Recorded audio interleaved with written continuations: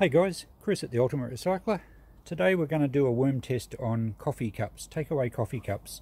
Now I have touched on them once before. I did a video on a clean up after one of our dances, and that included trying a coffee cup in a worm farm along with plates and other things, and I'll put the link up the top now if you want to go and check that video out. But I thought I'd do a specific video purely just on these coffee cups because people ask all the time, so this will be a really good demonstration of exactly what happens. And the worms do eat most of them, but they do have a plastic film inside, which is, they've also got very, very old coffee stains. These have been lying around for a while waiting for a chance to do a test. So these coffee cups are not recyclable in our normal recycling curbside pickups in Australia, and I don't think anywhere would do them because they present a real issue having that plastic film inside, which we will demonstrate. The lids, however, can go in the recycle bin. So they are a number 6 on the recycling scale, which is PS is polystyrene. Now that is the same plastic as this white foamy stuff. This is polystyrene.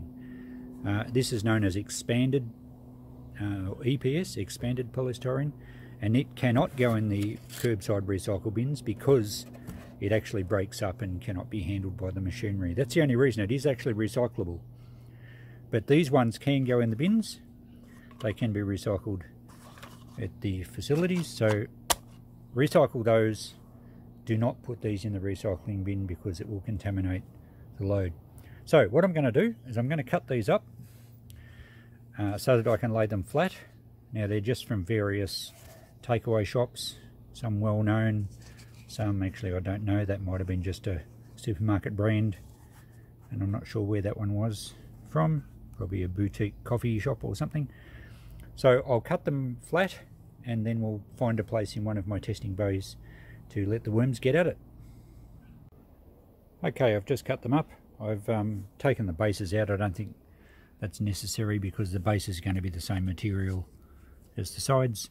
I did notice that all these ones advertising have a separate jacket or a sleeve. This one didn't, so it's obviously I think just a supermarket brand. But the McCafe one, you can see, has a separate sleeve, and same with the Wild Bean one. So I'm assuming that that sleeve will be just like a cardboard, and that should go. And then the actual structure of the cup should be eaten as well. But then we're going to be left with a plastic film that you really can't see. It just feels a little waxy.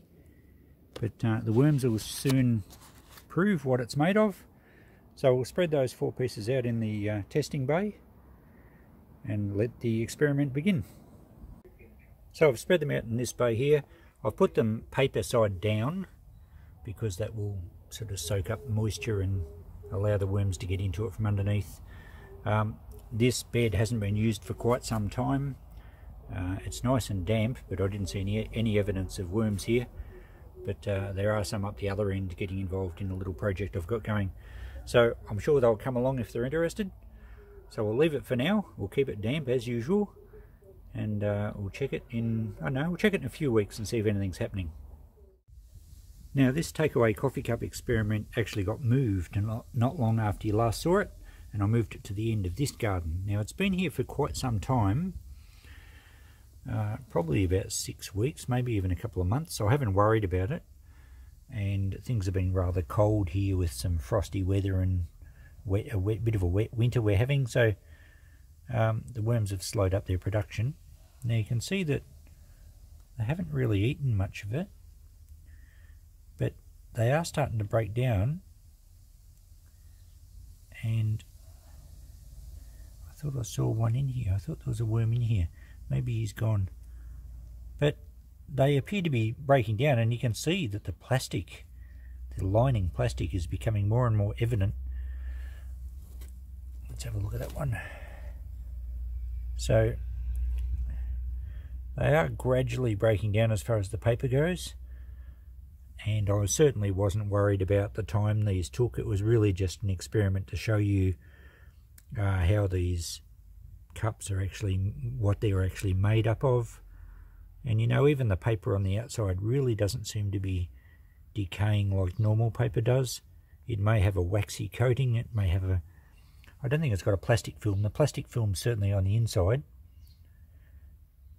But oh yeah, look at that. There's a plastic film. So the paper part on that one's really coming apart.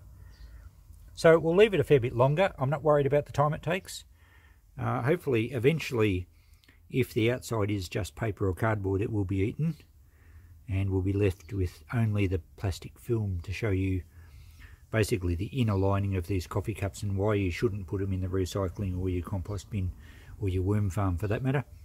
So I'll leave this for another month or two. The weather will start to warm up. I'm sure the worms will finish off whatever they want. And we'll give you a final report at some stage down the track. Okay, it's time for a final report on these coffee cups. It's been probably about 8 weeks, a couple of months. We're well into spring here, the weather's warming up, and this has just been neglected.